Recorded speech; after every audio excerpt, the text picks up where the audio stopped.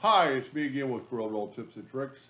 Somebody sent me this file and they're having trouble making a contour around it. It is made up of individual pieces. If we look, there are 5 objects.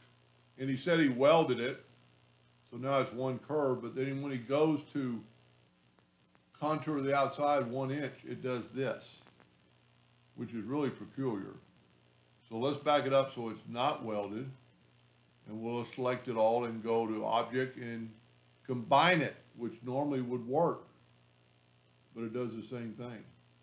So the only other way I know how to solve the problem, if we select it all with the pick tool and then select these nodes, well, all of these nodes, and go up to Windows, Dockers, Join Curves, and I've got mine set on 0.1, which is not too much.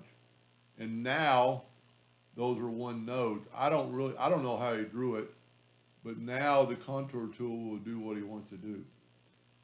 And then he's probably going to go and break contour apart and get rid of that original line. Pretty neat, smooth wiggle type deal. So, you know, if it doesn't combine and it doesn't weld, you know, he individually drew these half circles and I guess just moved them over. But anyway, I hope that answers this question. Thank you for watching.